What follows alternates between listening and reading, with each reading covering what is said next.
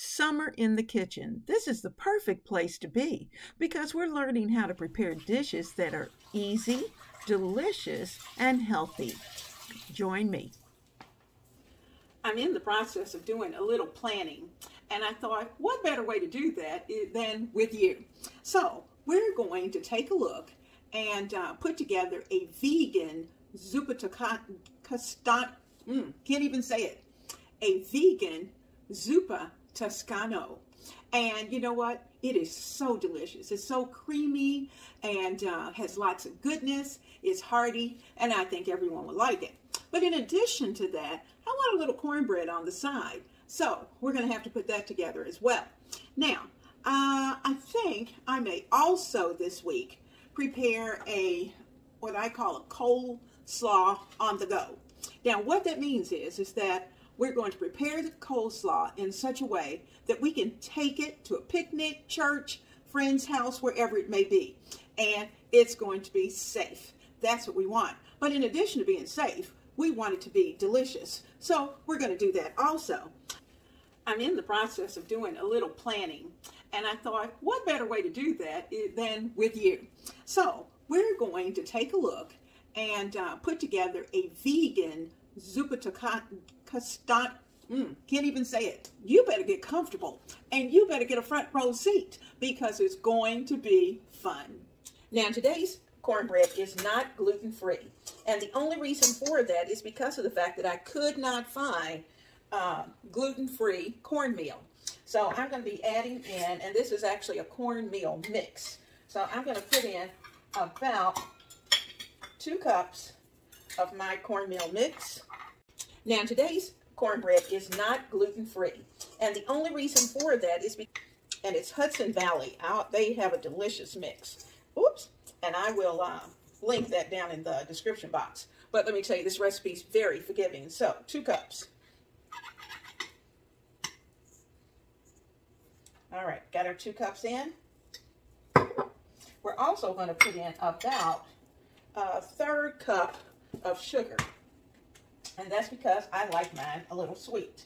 Now, if you don't like your sweet, you can leave the sugar out. Okay? All right, that's how I learned to eat cornbread, was to have it sweet. So that's the reason why I'm adding the sugar. Now, we also need some eggs. I have some eggs here. I'm going to take a couple out. I'm going to get a bowl. We're going to beat them, and we're going to add them to the milk mixture. I need 1 cup of milk. I may need just a tad bit more, but for now, we're going to start with 1 cup. And the reason I say we may need more is because we have to look at the texture of our mixture. I have 1 egg.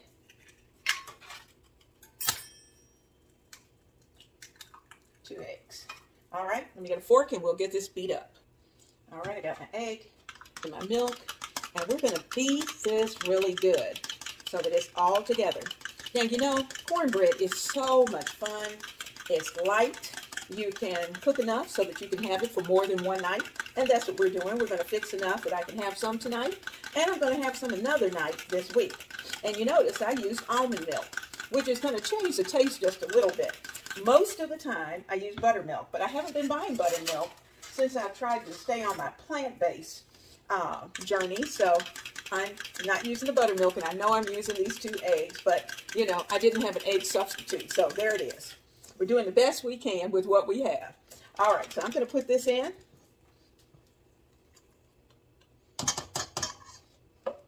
And let's get it mixed. And it's going to be a little thick, and that's okay. If it's too thick, then we'll know we need to add just a little bit more of the almond milk. I think that's a pretty good texture from what I can see. I may add just a drop or 2. Now I'm going to take mine, like I said, I'm going to add a drop. Just a little bit, just to loosen it up a little bit. Of course, you don't want it runny. But I'm going to cook mine like they're muffins. So I'm going to pull out my muffin tins. And, you know, the nice thing about muffin tins, too, is the fact that they cook a lot faster rather than putting them into a regular pan. Okay, that's perfect. All right, I got my egg and my milk. And we're going to beat this really good so that it's all together. Now, you know, cornbread is so much fun. It's light. You can cook enough so that you can have it for more than one night. And that's what we're doing. We're going to fix enough that I can have some tonight. And I'm going to have some another night this week. And you notice I used almond milk, which is going to change the taste just a little bit. Most of the time, but these are larger muffin tins. So I've got my scoop to try to keep everything even. And I'm going to place my batter into each one. So we'll see how we do. Try to keep everything even.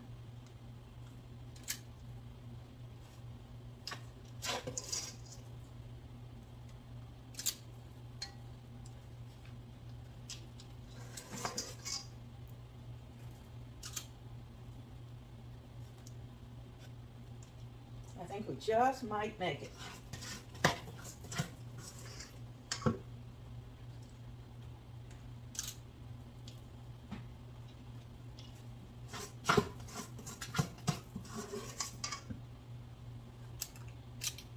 That one needs a little more. And you know what? We might be able to get one more. Now, you know, we do not want to waste anything. So I'm going to clean this out and get all of this into this little cupcake. These are my little silicone muffin containers, my muffin cups. They bake so nicely.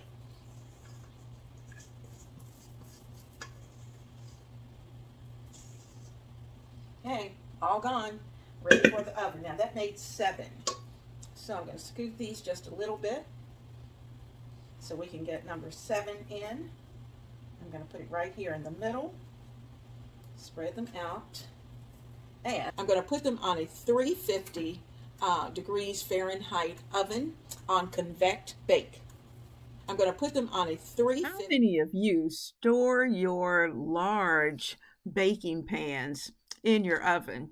I do. Now, you know we're preparing a vegan Zuppa Toscana.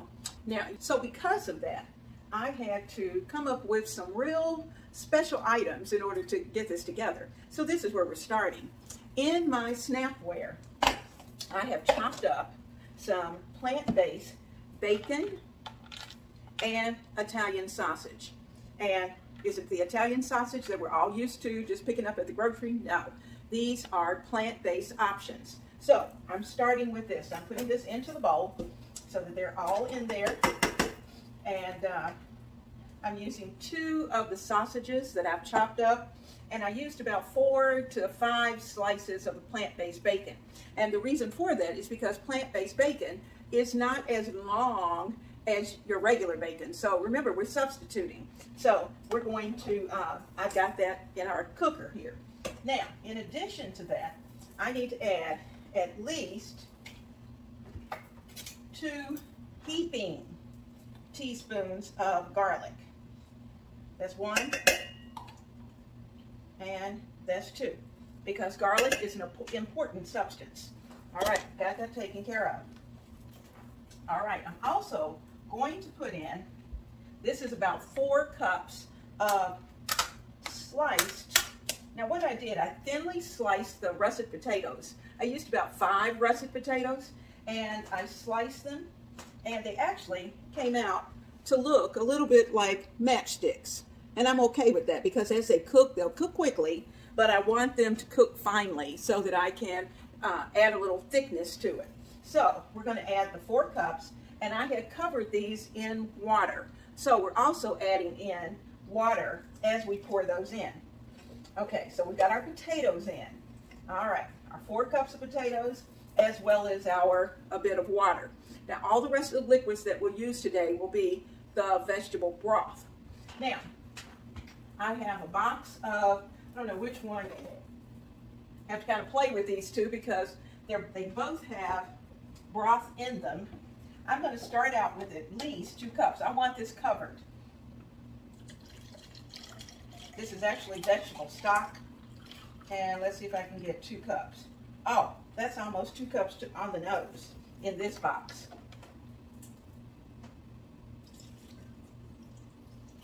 Now, I already know I'm going to need a little extra. I can just look at it and know I'm going to need some more. So I'm going to add in at least a 1/3 cup. Maybe I may do 4 cups of the stock. Just remember, this is a soup, not a stew. So I finished off both of those boxes. That worked out perfectly. Okay, so let's pour that in. Now, we want this soup to be nice and creamy. So I'm making sure I have everything out of our container where the potatoes were. And now it's time to do a little bit of seasoning up. So I'm going to bring you in a little closer so you can see what I'm going to put in here.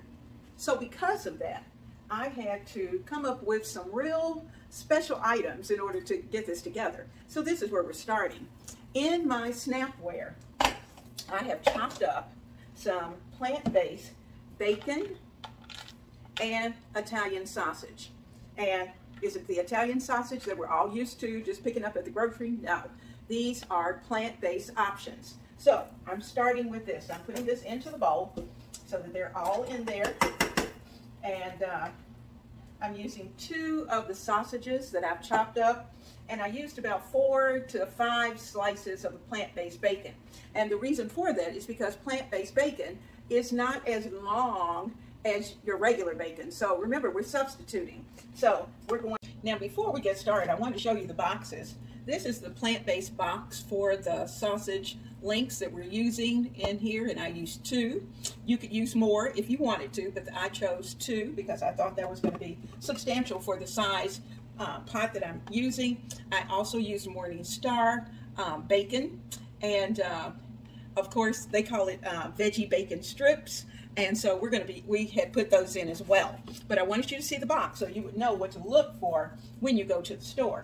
Now, I also have a can of white beans. And what I'm going to do with this can of white beans is I'm going to blend it so that it's going to add a little thickening for our soup. All right, so we've got our container here. I'm going to put the beans in, 1 whole can, and I drained them and rinsed them off a little bit. Okay, got those in.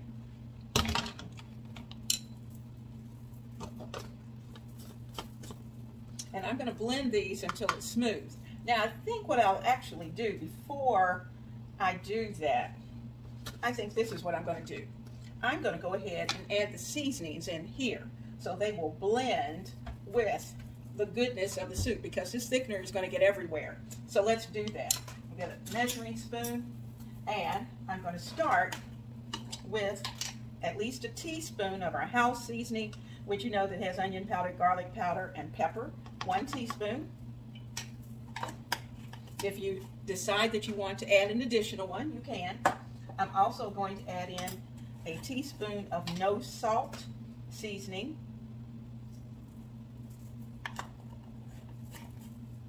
As well as I have a little dried vegetable powder that I'm going to add. And I'm going to put about 1 1/2, well, let's say 2 teaspoons of that dried vegetable powder in. It's going to give it good background. I'm also going to add a pinch. You know, I have to have a little pepperoncino in there. So I'm just going to add, you can see, a little pinch of pepperoncino to it. Now, that's optional. That's Leona's way, not yours. May not be yours, but we are going to need some smoked paprika. I'm going to sprinkle about a teaspoon in.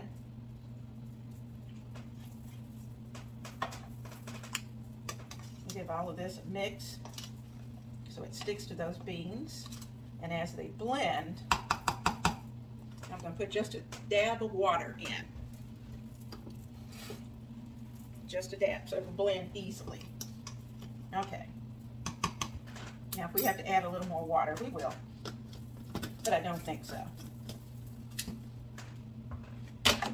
All right, so here's my magic bullet. Oh my goodness, I have had this magic bullet for quite a while, and let me tell you, it is one of my most used blenders, most used. All right, so we're gonna get this blended, and once these beans are blended, we'll be ready to add it to the soup.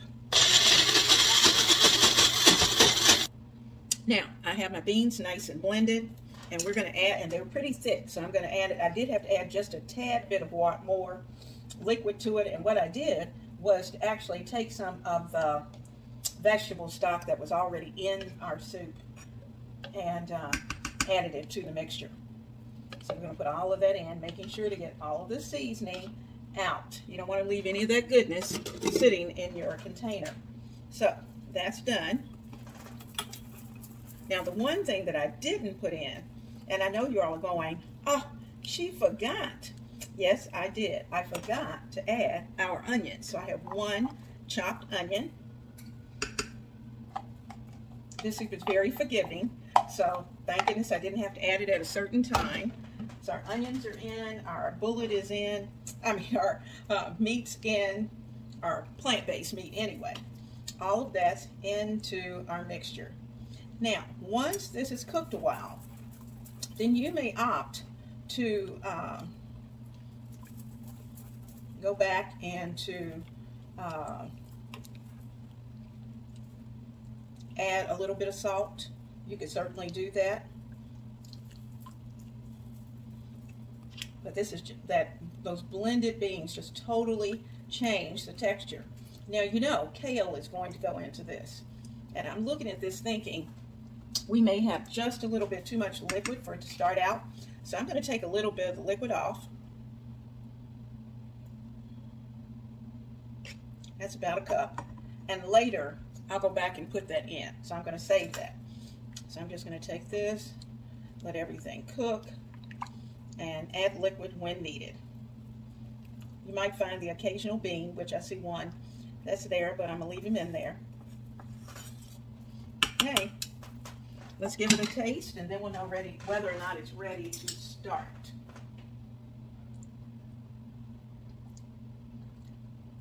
Oh, that's good. Okay, so we're going to get this into the cooker, and we're going to be set for dinner. I'm going to take a look at those muffins and see how they're doing. They should be just about ready to come out. All right. Cooker's on. I'm going to sit it right here, put the top on it, and it's good to go.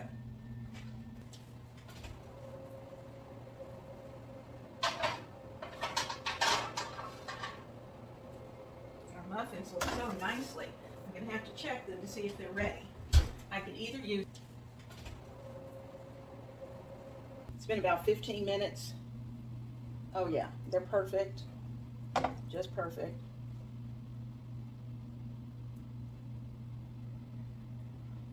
I went ahead and put a hole in each one. It's been about 15 minutes. Oh yeah, because I'm going to rub them with just a little bit of plant-based butter. Because Now just think, we are slathering on the plant butter.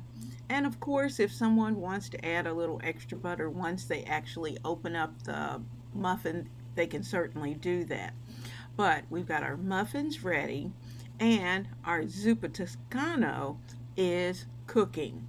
Now, and that's going to take just about 30 to 40 minutes for it to come together. Now, of course, we could throw it into the refrigerator and let it sit for overnight where those flavors really have a chance to go through it. But we're not going to do this because we like those easy, quick dishes. Now, also keep in mind that sometimes when we have a recipe, and I actually got this recipe from my friend Denise Jordan over at Homemaking with Purpose, and she's my sister by another mister. And so she was trying to, or she is trying to work in a more vegetarian, vegan lifestyle as well. And so with that, she's trying to convert dishes from the traditional over to a more vegan style. So I get to test them out, And then I get to share them with not only her, but you as well. So that's what we're doing today. She called and said, hey, do you have a recipe for this? And I thought, no, I don't. But let me work on that. So here we are, ready to go.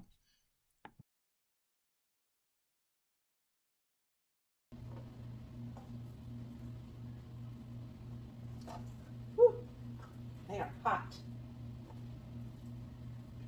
But they come out so pretty.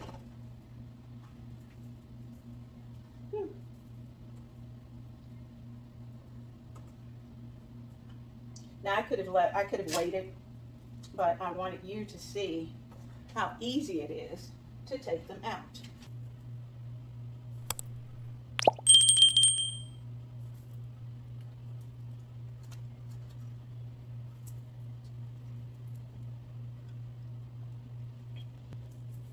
Let's give this baby a taste. I'm going to take a little wedge out and you'll see that it is nice and hot. Look at the crumb. It is absolutely perfect. And it's going to go so well with our Zuppa Toscana. Now, I'm also going to give it a taste, and that's going to be even better. And I'm not going to cheat. I'm not going to put any more butter on it. I'm just going to let the butter that we put on it initially be enough.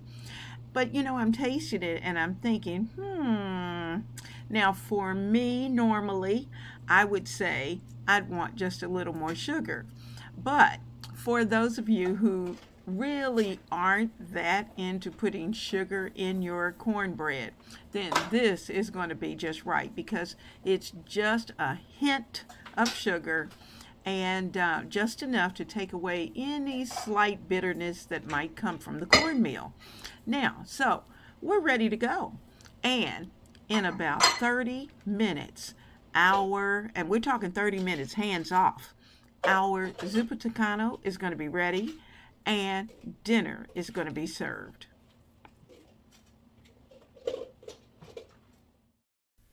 You are always welcome into the kitchen of Ebony Ivy Thyme. I invite you to subscribe and to hit that like button before you leave, because of the fact that this is where we are inspiring home cooks to cook daily, to decorate their kitchen, and to love on their family. So I hope that you'll take a moment and certainly join our family, and don't forget, hit that like button. So let's get to the rest of our video.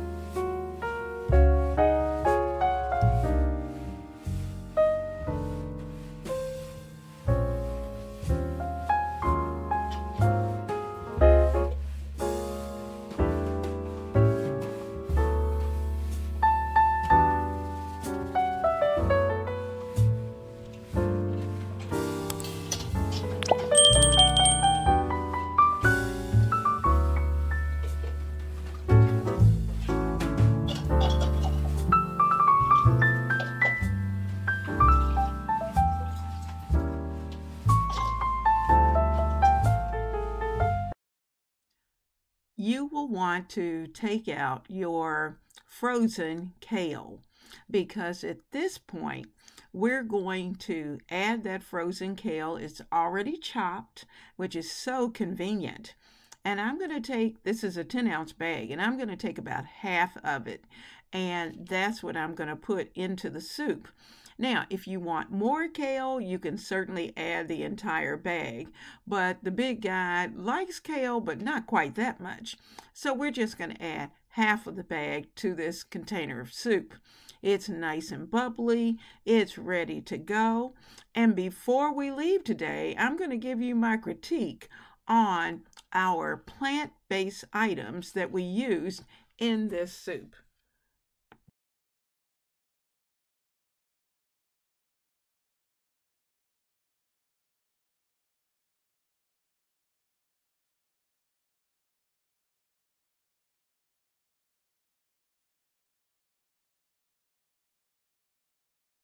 Now it's time to add the piece de resistance.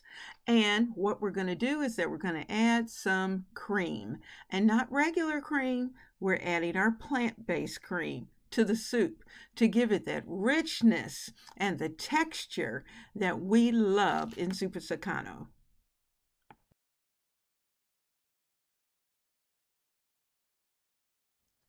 Now, I'm bringing you in and giving you a close-up of the soup. As you can see, there are little strips of bacon that are very visible in this soup. And I'm going to have to taste the bacon and see if it's worth putting into the soup. So I did. And you know, the thing of it is that I have to be honest where honesty is necessary. The soup tastes amazing, but the bacon portion of it, that our tofu bacon, our plant-based bacon, the next time I make it, I will leave it out because I don't think it really added enough oomph to the soup to make it necessary. And you know, if you're going to make it just a regular traditional way, then certainly bring in the bacon, but not this way. Now, the sausage worked out just perfect. It gives your mouth the texture of the regular Italian sausage that you would be using in a more traditional recipe. But the bacon didn't do that. So next time, guys, we're going to leave the bacon out. And when I put the recipe down below, the plant-based bacon won't be in there. I hope you enjoyed these recipes as much as I did. And I hope you enjoyed spending the time in the kitchen because it's always a lot of fun. Now, these recipes are healthy, delicious, easy to make, and you know what? So good for your family. Now, if you like this video, please give it a thumbs up and share it with your friends. And don't forget to click that subscribe button if you are not a member of the family. And if you want more healthy and delicious recipes, come back. Be right here to Ebony Ivy Thyme. Thanks for watching and happy cooking.